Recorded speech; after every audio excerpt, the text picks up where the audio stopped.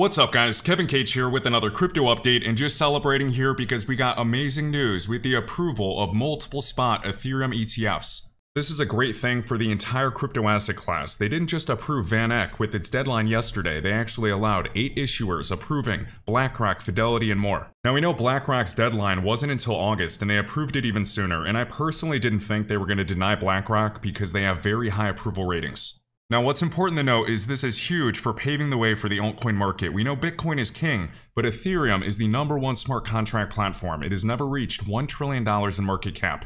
This is setting the stage for Solana ETFs, XRP ETFs, and other top assets. So this news is amazing, but there's still some regulatory ambiguity taking place. We know that Bitcoin is somewhat considered to be a commodity, and the SEC has never really said, per se, if Ethereum is a security. But this approval for 8 different issuers, including BlackRock and Fidelity, is a really good thing. So we know when the Bitcoin spot ETFs were first approved, Bitcoin actually crashed for a few weeks, but the end result was an all-time high price. And it later saw in just Q1 over $12 billion in net inflows, so we crashed for a few weeks and ended up at an all-time high price. And thinking about the big picture and understanding what ETFs are plugging into traditional finance, I don't think the inflows are done for Bitcoin. So for Bitcoin in Q1, we had just over 12 billion in net inflows, but the predictions long term are really high.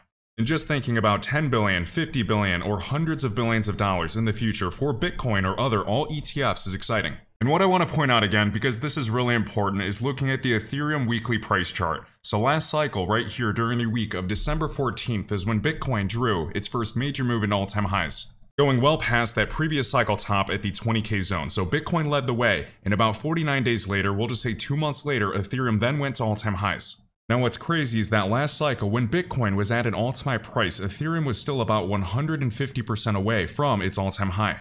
In this cycle, although we haven't seen Bitcoin go to 80k or 100k, we're still about 30% away from an all-time high. And now considering what the approval of the spot Ethereum ETFs could mean long-term for Ethereum, knowing we're 30% away from all-time high rather than 150%, I'm even more excited. Ethereum is roughly 3 times smaller than Bitcoin, so billions of dollars have a much bigger effect percentage-wise. And looking at the crypto total market cap, we can see our last wick did backtest the 21-week EMA similar to past cycles. And looking at the Bitcoin monthly price chart, looking at the last 3 cycles for major moves in all-time highs. Considering the monthly RSI is still below previous levels, below 70, during the last 3 cycles we got up to 90 and Bitcoin did a major run. If we don't see Bitcoin go on a major move in all-time highs, with Ethereum doing major moves in all-time highs, along with the total crypto asset class creating new all-time highs, within the next 12 months, I'll be shocked.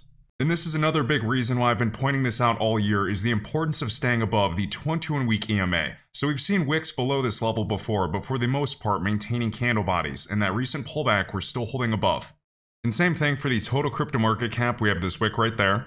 We also have total 2 right here, this is excluding Bitcoin, we have wicks holding this level. And then going to total 3, similar setup, so holding above this level. So comparing the previous cycles, that's something I want to see holding the uptrend above the 21-week EMA and the 8-month EMA.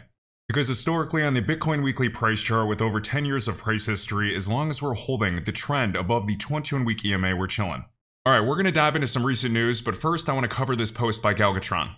Today is one of the best days in crypto history. The walls are finally crumbling because you, all of you, demanded something better. The incumbents tried their best to own it, but decentralization beat them in the end. It's time to feast on the incumbents, show no mercy. I love that. Tell me that doesn't give you goosebumps. Next up, shared by Good Morning Crypto, just in, Standard Chartered Bank predicts XRP ETF approval by 2025. I'd love nothing more than the approval of an XRP spot ETF this year. It would shock everybody. I've listened to the commentary by Brad Garlinghouse. It sounds like it's just a matter of time. The biggest concern is just the ongoing lawsuit, and there's still a bunch of unknown variables, and it seems the majority of the market is expecting the Solana spot ETF to be approved next. And now that the Ether spot ETFs have been approved, we're likely going to see more Ether spot ETFs followed by more assets later. We have to remember that the net inflows for Bitcoin are most likely not done, being the largest asset, the biggest store of value narrative in history, followed by Ethereum. So it definitely wouldn't surprise me to see Solana being next, being a top 5 asset, but I'm watching other assets including XRP, Cardano, AVAX, Polkadot, because I go back to the commentary of Robert Mitchnick, head of BlackRock, and he basically said, I shared a clip, I think he said about 3 investable assets for potential spot ETFs. We also had Brad Garlinghouse sharing this yesterday, and remember, he made a prediction for 2024 for the crypto asset class to reach $5 trillion. For whatever reasons, I've been hanging on to this one for a while, probably my all-time favorite from the XRP community. It's been hanging on a wall in my house, but with all this momentum in the market, I wanted to share it. Laugh now, but one day XRP will power the world. So take from that what you will. Is he full of it? Does he just strongly believe in it, or does he know something we don't? I know many of us believe that a regulatory-based bull run would be the biggest bull run in history. We are seeing stablecoin regulation, we're seeing enterprise DeFi regulation, KYC frameworks, all types of things. I saw Anders reposting this of Yahoo Finance with Anthony Scaramucci with the great point of presidents being anti-crypto or pro-crypto. Regarding the upcoming elections, they're not going to lose any votes being pro-crypto, but they might lose some votes, particularly from younger people being anti-crypto. The craziest thing about the crypto asset class is when you observe the behavior of retail sentiment every single cycle, when prices go up, they're paying attention, and it has a very powerful flywheel effect. When new investors join and they make their first 5 to 10x, they're not looking back.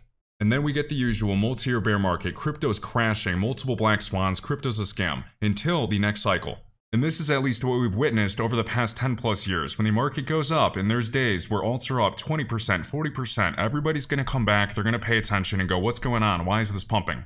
And during the weeks and months when we're trendless or just crashing down, it's boring and there's substantially less interest. But the one thing I believe is that both euphoria and excitement always eventually return. Next up, for XRP shared by Wrath Economan, we have Coinmetrics is reinstating XRP in this index, the CMBI 10 index. They've reviewed and determined that XRP meets all investability criteria outlined in their multi-asset methodology. As a result, XRP will be reinstated in this index effective in the June index review. So first Coinbase and now this, and right here this person asks, what is this index? And we can see right here by Wrath. This index is a benchmark tracking a basket of the 10 largest tokens based on their projected 10-year future market capitalization, a kind of large cap crypto index. We have shared by Bank XRP, XRP Ledger achieves 88 million ledgers milestone, so keep in mind that there are multiple transactions in a single ledger, so we did cross more transactions than Ethereum at just over 2.5 billion. And last but not least guys, and this is the most important, I know that sentiment is very low for the few people watching this, but if you are watching this, I greatly appreciate it. So I want to do everything I can to get more users in the crypto space. I've shared before these stats and the projections for global crypto users to even reach 1 billion users, similar to the trajectory of the internet. We shared stats before of cloud and how long it took them to get 1 billion users. Same thing with Linux. And this is no different. The crypto asset class will reach over 1 billion global crypto users.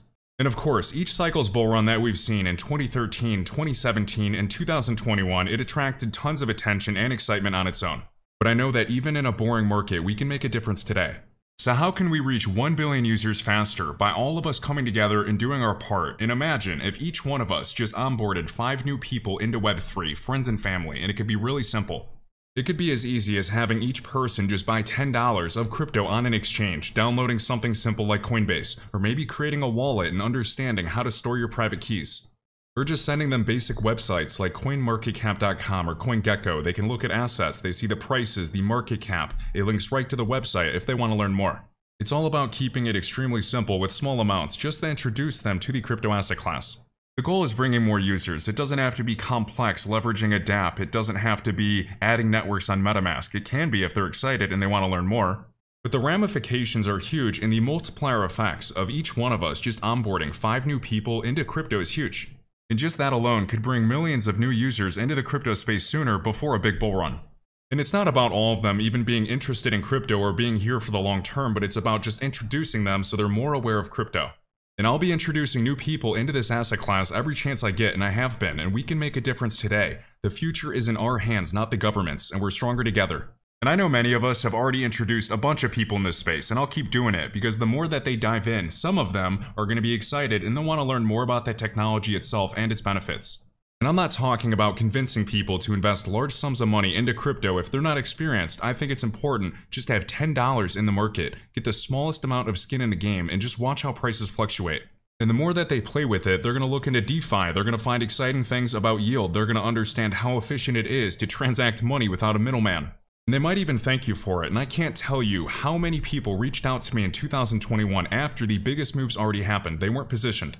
So just like Algorand said in that tweet that I read, we are beating the incumbents and we can do this together. A huge thank you to all that like and subscribe, and I will catch you in the next one.